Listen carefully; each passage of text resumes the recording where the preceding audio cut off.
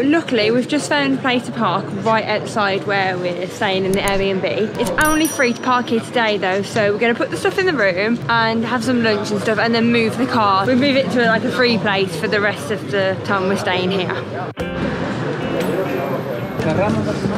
I help you?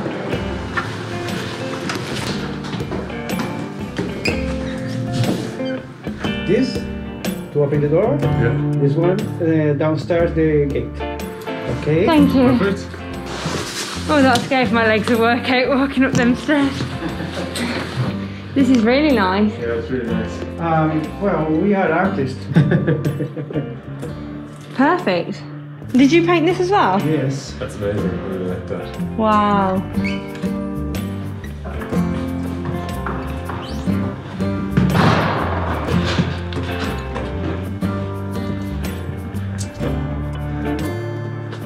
Wow. Sierra Nevada.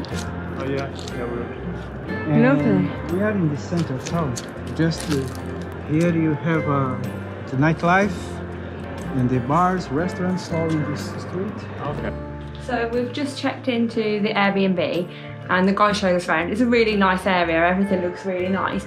But he did say that Granada is this close to going to lockdown. So we're kind of just hoping really that there's no lockdown while we're here, but we'll see. We're just gonna have some lunch and then we'll probably have a stroll around and see what's about. Back up the stairs. This is a workout before we've even left. It's really nice that we've got this terrace area though. Yeah. Oh. Just gonna text my mum, it's tell her I got here, say. So if you've been watching my vlogs for a while, you'll know that every time me and Ronan go somewhere, we always take tuna pasta, don't we? Mm-hmm. Yeah, I love it.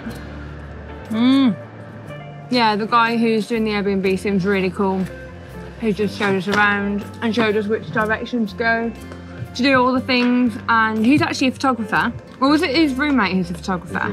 His roommate's a photographer and he's like an artist and he was showing us all his artwork and stuff. And it's brilliant. So they just seem like really nice people. I'm just praying we don't go into lockdown while we're here. Yeah. That'd be awful. Yeah, we get to go home.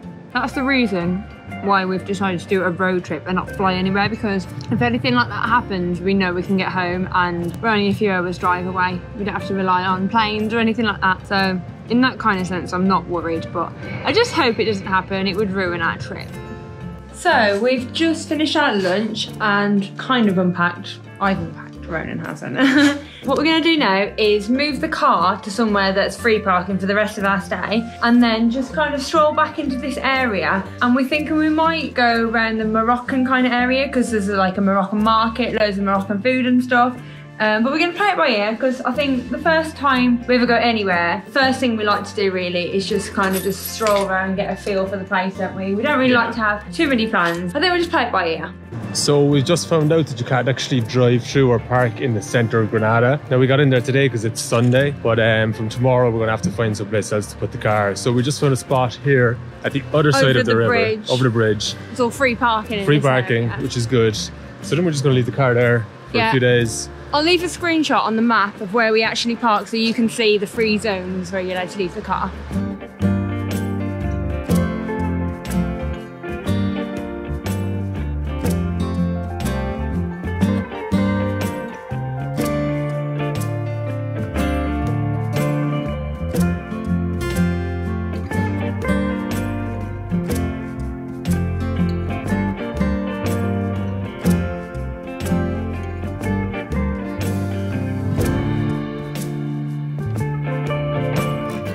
So we're going to the Arabian district, and to get here from where we're staying, we're walking up like the main shopping area.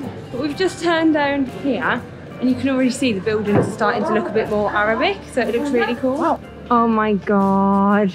Oh my god, this shop looks amazing. We have to go in here. Let's go in.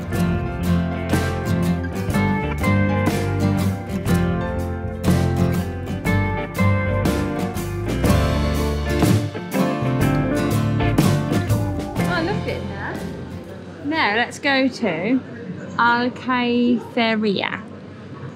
I don't know how to pronounce it. This is where it is.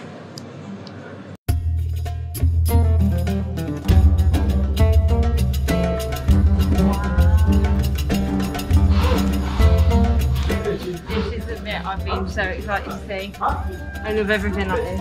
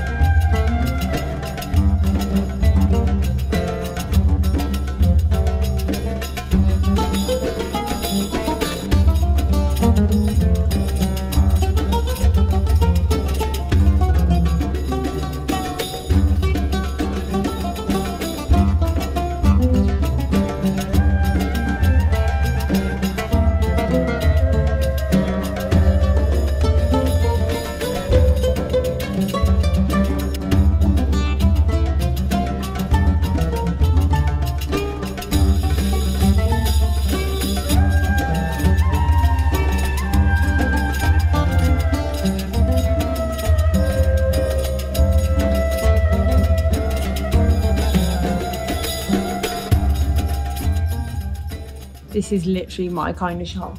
So we've just walked in and there's like a whole stand where you can like make your own incense sticks.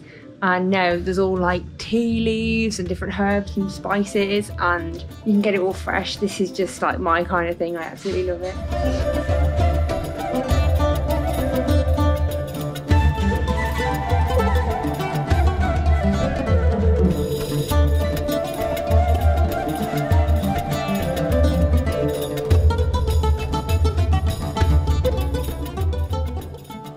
And there's all different soaps, all different flavoured soaps. Rose. I knew it. It smells just like Turkish delight.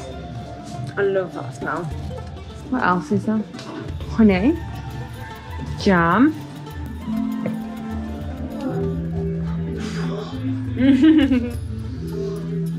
Is it nice? It's really nice. Is it? Really nice. Smell it. That smells so fruity. I thought it was cannabis. It smells really fruity. It smells like berries. I actually really like the smell of that.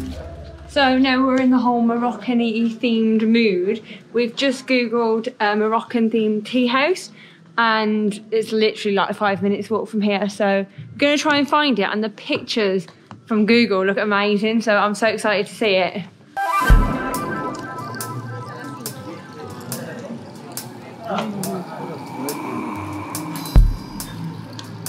I think there's a few Moroccan tea houses in here.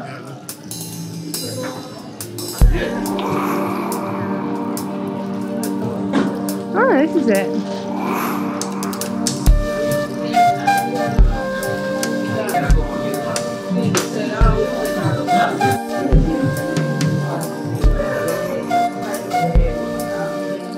So we're just looking at the menu, and as we guess, there's so many choices of different teas, stuff that I've never even tried before. Vernon's going to go for apple and cinnamon, was it? And I'm going to go for fresh mint and lemon. And they come in these like really cute little teapots and stuff, so I'm really excited. I love tea. Anyone who knows me knows I love my tea.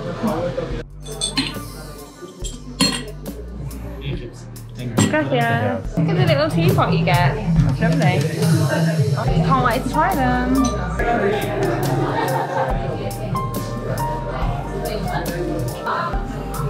Not what I was expecting actually. I was expecting that really minty, but it's actually more lemony than minty. I think it's quite It's alright. It's not my favourite tea I've ever tasted. It's alright. So what's your honest review of your tea? It's nice. But Could be nicer. yeah, I agree. I never put sugar in anything, especially tea, and I've had to put like half sugar in because it's really strong. And I don't know if it is just the lemon or the black tea, it's just really strong, so it's a bit bitter, but it's a bit nicer with the sugar, but I think I'll go for a different flavour next time. I'm not mega keen.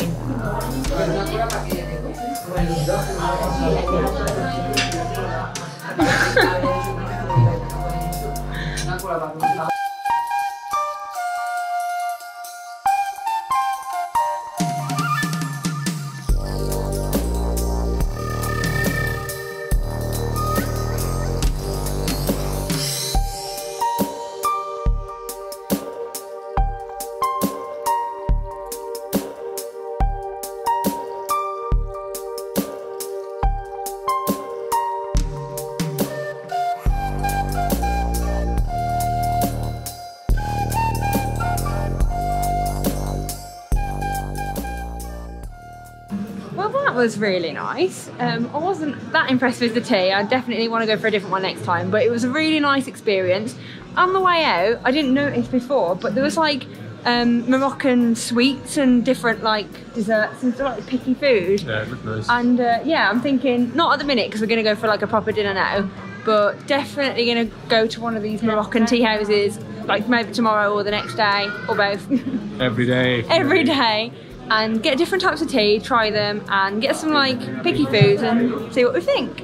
This is such a beautiful area. I love how there's all like Moroccan stalls all the way up. There's loads of tea houses, it's lovely. Oh, you can get henna here as well.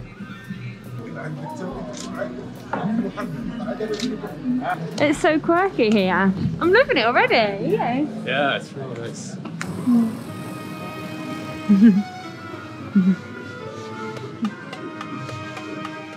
So we've just found this beautiful looking Moroccan style restaurant, and you get 2 courses for $8.50. So I think we're just gonna have a mix, aren't we? And we can just try each other's, and yeah, excited. It looks gorgeous in here.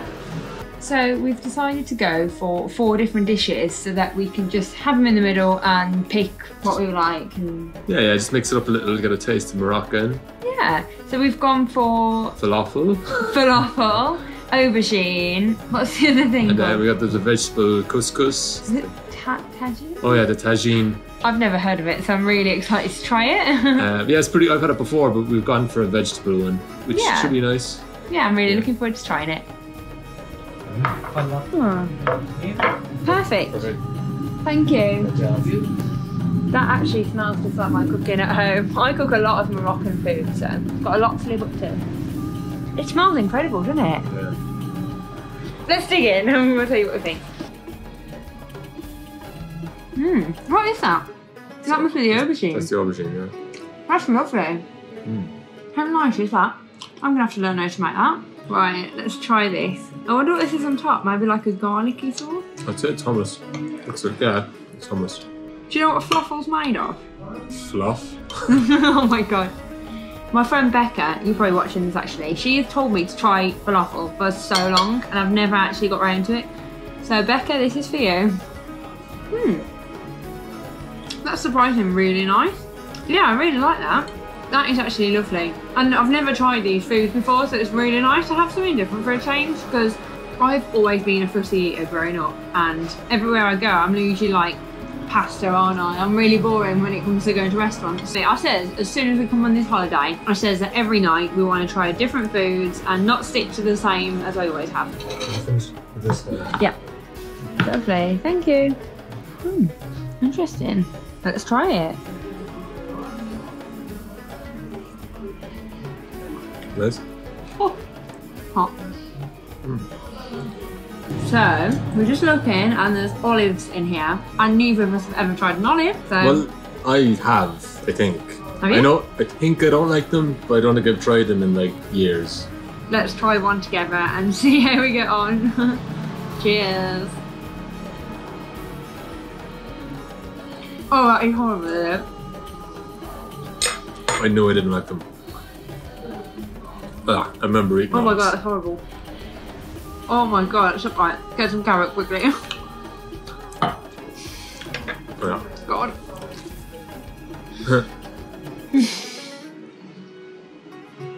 No. That was my first and last time ever trying an olive. No, do not like that at all. So we're just getting the bill. We're absolutely stuffed, and I'm making Ronan go and get it because he doesn't really speak that much Spanish, and I said this trip is his chance to practice a little bit of Spanish, so I'm gonna make him say the bill or just random things everywhere we go just to get him speaking it. But that was such a lovely dinner. I would recommend this restaurant. I mean, there's loads of Moroccan restaurants around this area, so I don't think it matters which one you choose really. They all look very similar. But I would recommend this one, it's really nice. And I've just said to Ronan, I would like to walk around the Moroccan stalls and buy a few souvenirs and maybe a few little gifts and stuff for a few people. So yeah, I'll take you with us, see what I buy. Oh my god, I've just had the most eventful thing happen. You might be wondering why my eyes look like I've been crying. It's because I have been. Literally, we went for food, and when the bill came, I was looking for my purse couldn't find it at all. I emptied out everything, and then I just went into pure panic mode. And then Ronan was like, where did you have it last? I was like, the tea house. Literally, we're so lucky that the tea house was only like 2 minutes walk from where we just had dinner. So we went back in there and I looked, and it was literally under the bench where we were sitting. So I was just so emotional. I just couldn't stop crying, just out of relief, and just really happy that, like, obviously no one took it. I just feel so lucky. That's just made my day. So I think I need to go and spend it all now. You should say, I feel so lucky, so another time. You know what? I'm actually really pleasantly surprised. When we checked into the Airbnb, the guy says to us, you've came at the worst time, because apparently now all bars have got to shut at like 10 p.m. and everyone's got to go straight home. So I wasn't expecting much nightlife at all. I was expecting it to be dead, but there's actually a really nice like atmosphere around the city. What do you think? Yeah, it's like, it's good. Quite busy. It's really nice. I wasn't expecting anyone to be walking around at all. So, because the bar's shut at 10 p.m, we've come for a quick drink because we've only got about half an hour left until we've got to go back to the room. So, having a quick drink to finish the night off. We've had such an amazing day. Next time, we visit the beautiful Alhambra Palace. This might just be one of the most stunning places I've ever been to. I can't wait to show you.